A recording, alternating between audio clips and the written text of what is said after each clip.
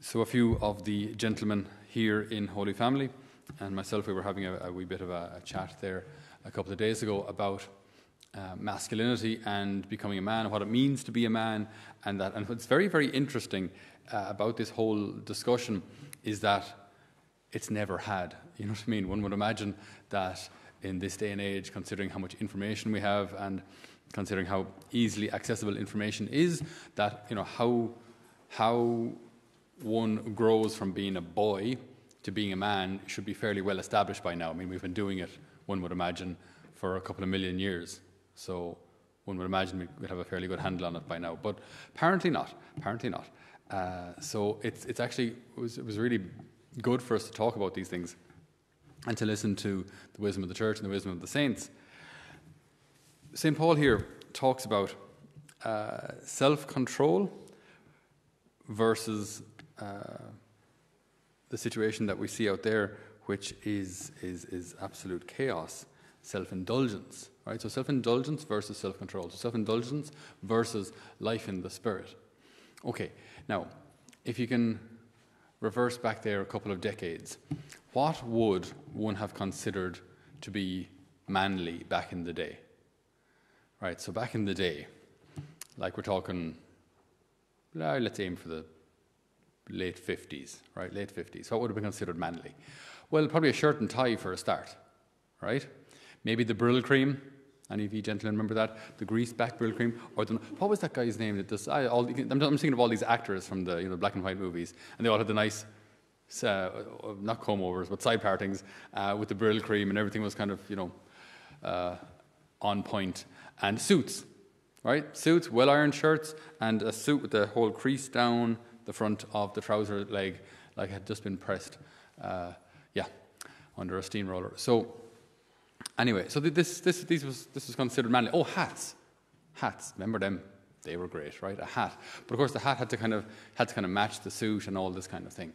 Now, one might say, what's manly about this? Well, there were other things that were kind of manly, right? You can imagine you're wearing your suit, you don't wear the hat inside, you take the hat off and you put it wherever you're supposed to put it. On the coat hanger, that's where it's supposed to be, on the coat hanger. And then when you're eating your meal, you know what I mean?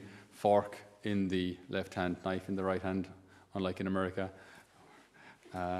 And you eat with some amount of grace and poise and dignity, okay? No, that's just, wouldn't be considered very manly. And what's interesting is when you look at these somewhat superficial things and try and get to the root, what's behind this? What is it that makes this manly, right? As opposed to someone who kind of turns up in their tracksuit or pajamas, unshaven, hair kind of tossed and goes, well, boys, I want a burger. What is it like? Why is one considered manly and the other not? See, often we don't kind of reflect on these things. We just see kind of the end product, but forget what's leading to this. I think what makes the first look more manly, right, is actually self-control, right? The guy got up on time to clean himself, shave himself, get his hair in order, to actually get a tie that wasn't too busy, according to the shirt, busy tie, plain shirt, busy shirt, plain tie, apparently. And to actually put some thought into what he was wearing, right? Actually ironed his pants, or arranged for someone to iron them. Either way, pants were ironed, and then turns up and has a bit of self-control to not eat like a slob. So what's behind it actually is the virtue of self-control. Isn't it interesting? Because it looks, we look at it and we say that looks masculine, as opposed to, as I say, like if you think of what's encouraged for men to wear today, right? Jeans you buy them with holes in them. You buy them torn. Imagine trying to explain that to my grandparents. All of them have passed away now. That would be an amazing conversation. Granny, see, I bought these trousers, they're new. What do you think? Oh, they've holes in them, shocking. Will I patch them up for you? No. They're supposed to be that way. Oh, but sure. You must have got them for half nothing. No, they're top of the range Levi's. They were €90. €90? God bless us and save us. I think you're after being had, my friend. Like, there's no way she could understand why you'd possibly buy clothes that are already pre-wrecked. Okay? Or, again, it's not very gentlemanly to turn up in a tracksuit. Again, why? Well, because you've clearly you've put no thought into what you wear. Have you any self-control? Self-control. And then, again, if you're an employer and two people present themselves like that, one kind of well-dressed and the other in a tracksuit, I'm going to give the job to the guy in the suit 10 out of 10 times. Because he looks like he can actually... maybe the guy in the tracksuit is actually more capable, but he sure doesn't look it. So there's something about self-control which we actually gravely underestimate today, especially in masculinity. Because for men, we're told over and over and over and over and over again, even where was I yesterday? Oh, I was in the dentist. And the radio was on. So there were some songs playing. And as I was sitting there, my gob open and getting my face hoovered off, I was listening to the radio, and I think I must have heard 4 or 5 songs while I was there. Every single one of them spoke about, don't want to be lonely tonight, just want to da-da-da-da-da-da. Oh my goodness, every single song was about intimacy. Every single one. This is absolutely ridiculous. So we're told over and over again that the way to find happiness, the way to be realized as a man is to self-indulge, to give in to these impulses and thoughts as regards relationships, as regards alcohol, as regards just your life. Just like watch lots of TV, play loads of computer games. Awesome. And that's it. That's what we're told now is masculine. Then you do that, and you wonder why at 26, 27, 30 years of age, what do they call them? You've got man babies. And you'll see this all the time, right? Just keep an eye on the traffic as cars driving past, right? You'll have the lady who got herself together, got her education, has a job, probably driving a Nissan Micra or a Hyundai 130, right? And you've got the boyfriend beside her in the tracksuit on the phone. You see this all the time. He's in the tracksuit on his phone because he hasn't got a job, because he was busy gaming, right? He hasn't got his life together. He hasn't manned up. He could be mid-20s, late 20s, and is still basically a man baby. Because we've never learned discipline, self-control. Man up, shut up, and get it done. Get stuck in. Hard work. Push on through and get it done. That's what you do. You know what I mean?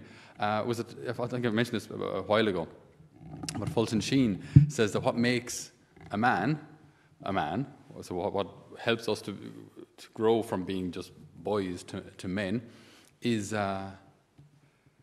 pain, right? Pain, suffering, and what was the other one? Self-control, isn't there? Whoops. Huh? Responsibility, thank you. Pain, so that's why we think of hurling training, football training, being out there in the cold, pushing on through. You think of farmers, you think of, itches or whatever it is, it hurts and you get blisters and, you get bruises and stuff. But it actually helps you grow up. And then responsibility, that I can be given something and see it through, Because you can imagine all these man babies out there now, they're upstairs playing FIFA 2020, almost finished my campaign, almost finished the season, and then mom roars up to their 25-year-old man baby, Johnny, put out the rubbish. Oh, put out the rubbish, put it yourself. Right? Would you grow up? There's a friend of mine now who has a man baby husband, and when he gets a new PlayStation game, she says, when he gets a new PlayStation game, I become a PlayStation widow. That's how she described herself, a PlayStation widow, because it'll take him whatever it is, 3 or 4 weeks to finish the game. And then she, heavily pregnant, is out there cutting the lawns, putting out the rubbish, cutting ditches while he's inside. Do you know what I mean? And you go, this is insane. Now, this isn't, I'm not saying any of this to be funny. This is actually the reading of today. That's a self-indulgent life. I feel I should do this, so I'll just go do it. And obviously our feelings are going to lead us to do whatever is easier and whatever is more comfortable and the path of least resistance.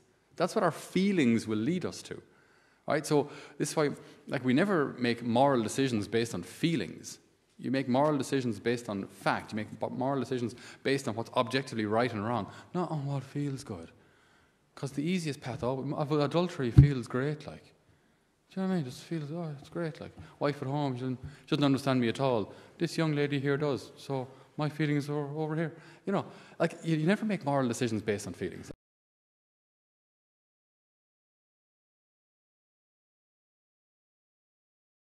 Brain.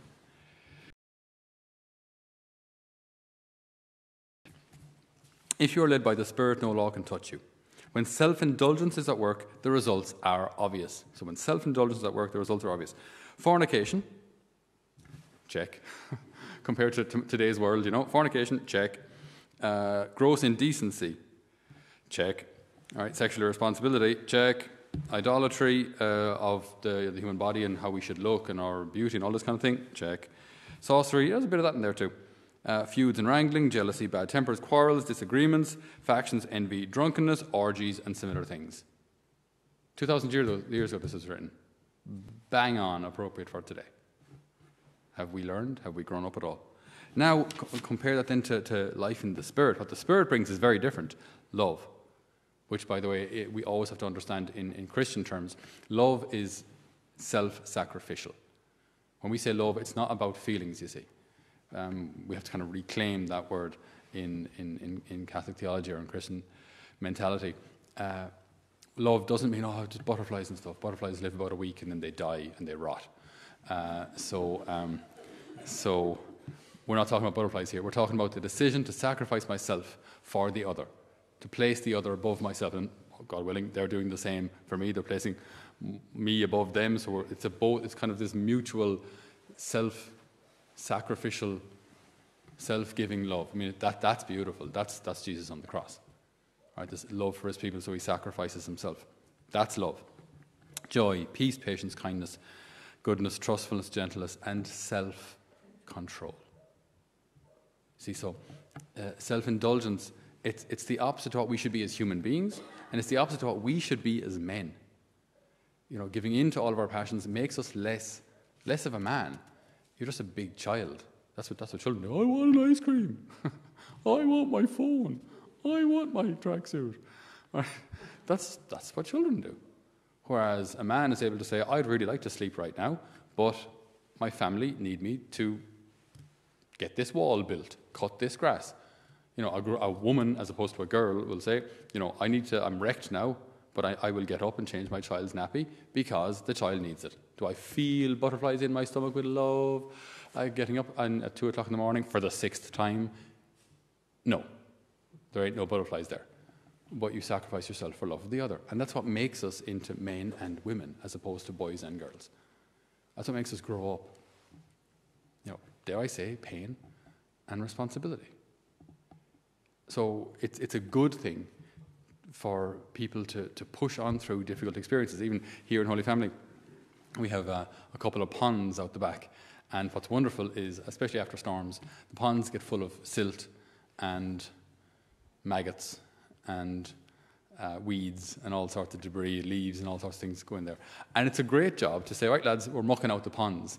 And some of the lads go, mud. And others go, oh my goodness. You know, but it's in they get and they're shoveled. And then, like, at the end of it, then you've got these beautiful ponds that look amazing. It was hard work. It's a bit mank. But it helps you to grow up. Just get the job done. Job needs to be done. Do it. Get over yourself. And so sometimes, like, as I say, in our world today now, which is just so comfortable, everything is so comfortable and so easy, we think that discomfort is evil. We think that discomfort is wrong. We think that discomfort is bad for kids.